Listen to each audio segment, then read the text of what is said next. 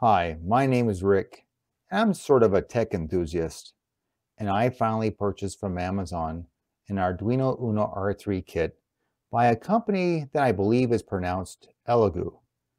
Like the title on the box says, it's one of the most complete starter kits available. Opening the starter kit, and you'll see a very well organized layout of parts and documentation. I'm very pleased how everything is packaged. Here's a thank you card with the location to download the latest tutorial. And reading from Amazon's comments, that's probably one of the first things you want to do, because even though the CD is provided, which includes the PDF, code, and libraries, the latest versions will be on the web. I'm very impressed the way it's laid out. It looks very professional. It should be a lot of fun.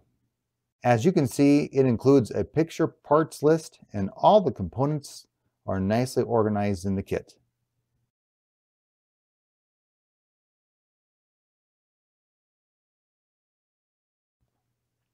Here are some of the components provided by Elegoo.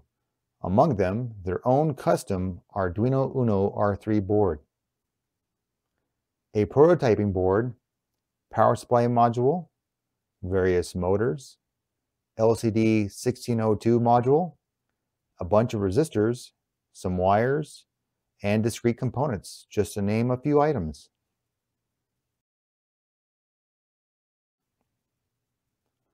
One of the exceptional features of the Arduino UNO board is the excellent labeling of the pins not only on the silk screen, but also on the sides of the header strips.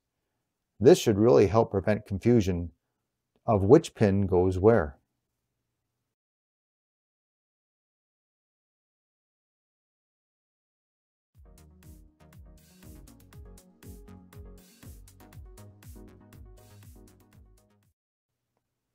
Okay, the first thing we need to do is go down to Elegoo's website and then select the download link to go to their download page. Then just scroll down to the Elegoo UNO R3, the most complete starter kit picture link. This will prompt you to save the latest version in a zip file format. Now I've already done this, so normally you would just click save, but since I already done this before, I'm gonna hit cancel here, and then I'll hit cancel here. The next thing we need to do is go to where you save that zip file. Right-click that file to extract it, then select Extract All. I recommend that you get rid of that default folder that it creates because the folder with the same name is already embedded in the zip file. Now hit Extract. Again, I'll hit Cancel because I did this earlier. And under that folder, you'll see Datasheet, various different languages, the Arduino IDE, well, it's an older version, but under Datasheet, you'll see various different parts and components, PDFs that will make it easier to find specific values for different parts. Back under English, we'll have the codes and libraries, but where we need to get started is the tutorials in the PDF. I already have that open, so let's get started. Here I have it already launched, and if I scroll to the top, you'll see more information on the packing list, table of contents, listing of various tutorials, and the very first lesson we need to do, which is lesson 0, installing the IDE. It says to go to Arduino's website and install it, so let's do that.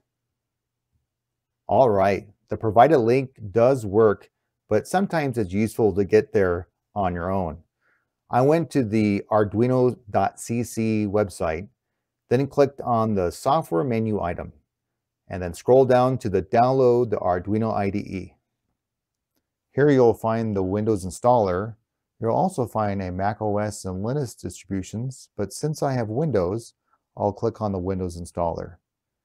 It does give you the opportunity to contribute and download or just download. I'm going to just click on the just download this time. When prompted, select Save As. Then select what directory you want to save it in. I would typically save it in the folder where I have my other Arduino files, but as you can see, I've already downloaded it earlier, So normally you would hit save here, but I'll hit cancel for now and cancel here. The next step would be to install the Arduino IDE. Go to where you saved the latest version and double-click it to install. Again, I've already installed it, so I'll hit cancel here. But typically what will happen is you'll get prompted to install all of its components. Select yes. And the default is okay. I would also think that the default location is okay.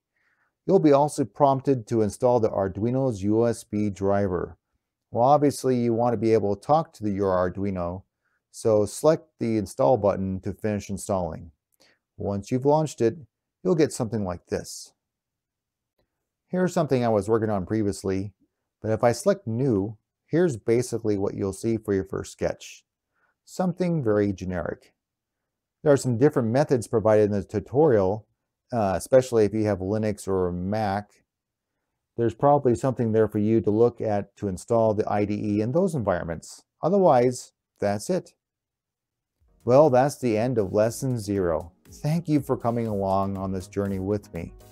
The next lesson will be Lesson 1, Add Libraries and Open Serial Monitor.